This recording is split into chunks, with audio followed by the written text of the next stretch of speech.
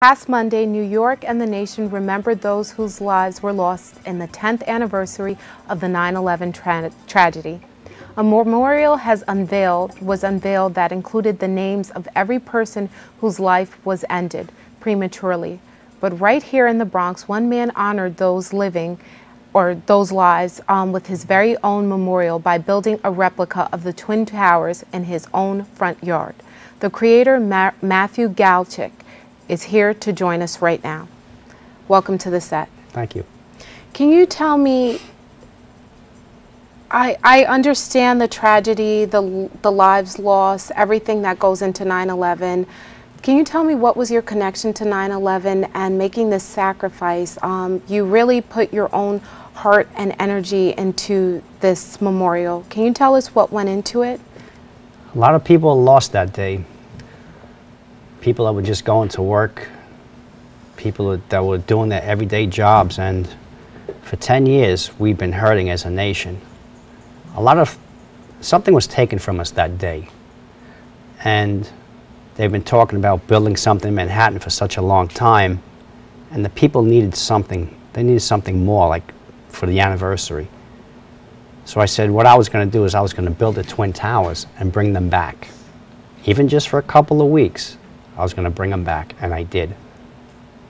I noticed in the backyard you have the Twin Towers, but also here on the set you have an iron cross that was pretty much forged from the steel from Ground Zero.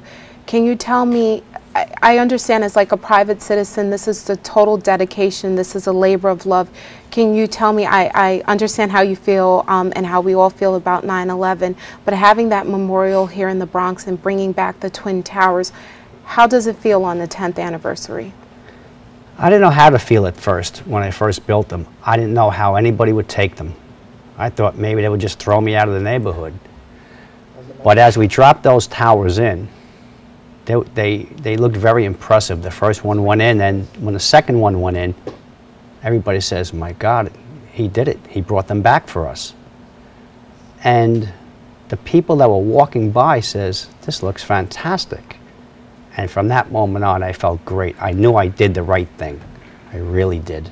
I've seen images of the towers. I haven't had an opportunity to stop by and take a look yet, but I've seen images of the replica towers that you created, and they are, you know, very true to form. A lot of people don't actually remember, you know, the World Trade Center as it stood before the 9/11 tragedy, but they were amazing towers, they were amazing buildings, and especially when with the loss and the tragedy, we all are trying to move forward 10 years later, but you have to remember the past in order to move forward.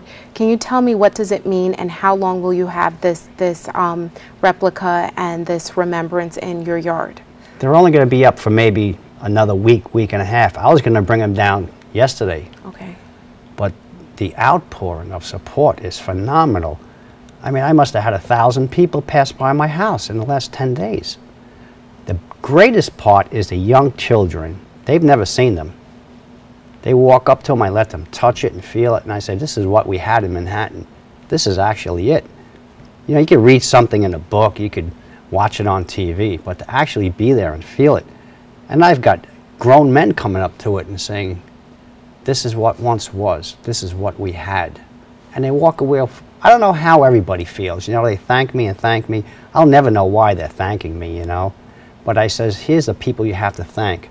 Those 343 firemen that ran into those buildings to try to save people. They knew that they had a chance of not coming out. And yet they went in. All the emergency medical people, the services, emergency services, they ran in there. They had wives and kids home. They had families. They gave their lives to save people. And when those towers came down, that affected so many people. I just wanted to bring them back one last time, if just for a little while, to bring some reflection for some people. And that's all I wanted to do. Can you tell me how long did it take to construct the towers? Yeah, about 2 months. I would do it after work, you know, come home and on weekends. And it was the middle of summer, man. It was hot. It was real hot. And all I kept thinking, as bad as it's getting here, as hot as it is, those people in those towers had it worse than I ever will. And I had to complete this. I had to finish it, and I did. And it's my gift to the people of the Bronx and to this country. Right now, those towers, that's something from the Bronx that the rest of the country can understand. Can you tell me about this cross? How did you come or find steel from the towers? Well, what happened, as soon as the towers went up, people were driving by like, oh my God, they're beautiful. And a friend of mine, I haven't seen him in years, says, I got something for you. And he dropped off this cross. This came from a girder from the Trade Center, you know, a beam, a steel beam. And what those guys did was they cut out a couple of crosses, and he says, Matt, I got something for you right here. And I put it right in front of those towers. So they have meaning. I mean, this came from Manhattan. This here's the exterior material. It's matting material. It's floor mats. That's all it is. I went to Home Depot and bought floor mats, painted them, and I drilled about 12,000 holes. This way the light shines out at night. And that's what I did. I dropped fluorescent lights into those towers, and at nighttime it's mesmerizing. It's hypnotic. You walk up to them and they just take control of you. How tall do the towers stand? They're 12 feet tall by 2 feet wide.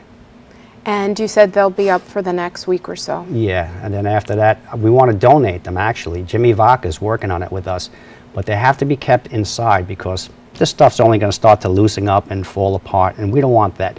We like to put them in a school or a museum or the botanical garden somewhere that the people in the Bronx can always walk through and look at them, and people from all over the country say, hey, you know, that's what we had. Thank you. On the 10th anniversary, I know as a Bronxite, I appreciate this, and we will always remember and we will never forget. Thank you.